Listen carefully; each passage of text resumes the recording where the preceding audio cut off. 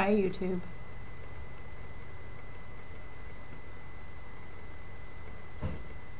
YouTube, I'm reading.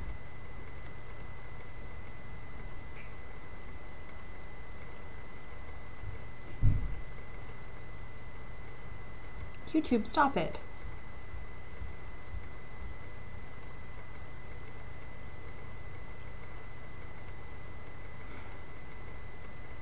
Just because you're sitting there doesn't mean that I'm going to acknowledge you, YouTube.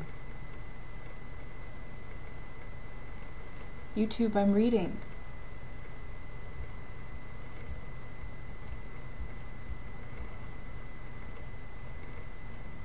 All right, fine. YouTube, what?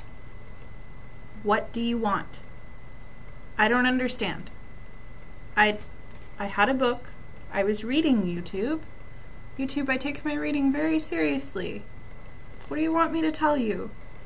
I'm not sorry that I like books, okay? I'm not.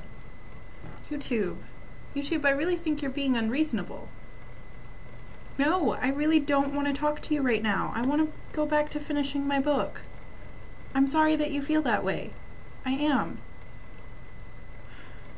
Come on, YouTube, don't cry. It's just a book. It'll be fine. I will spend more time with you later, I promise. Really. I will. Hey YouTube, Untapped Inkwell here. Do you ever feel that way when other people are in the room? You're just trying to read a good book and they want to talk to you, and nothing that you do, no death glare that you send them can get them to go away?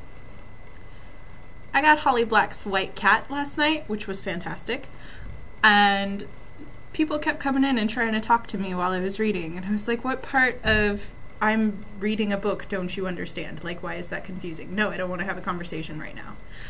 So, anyways, I had to tell you all about it because, one, White Cat really was amazing and you needed to know, and two, just have a little common decency, people. I mean, I understand that not everyone in the world is a nerd fighter, and not everyone understands how amazing books are, but you could respect the people who do like books and who would rather be reading than talking to you. I mean, if that's your thing, or whatever. Other than that, things are going well. And there's all kinds of writing and creativity and reading going on over here, which is lovely. And I hope that each of you beautiful people are having a great day, and tell me what you're reading down in comments. Thanks. Have a great day.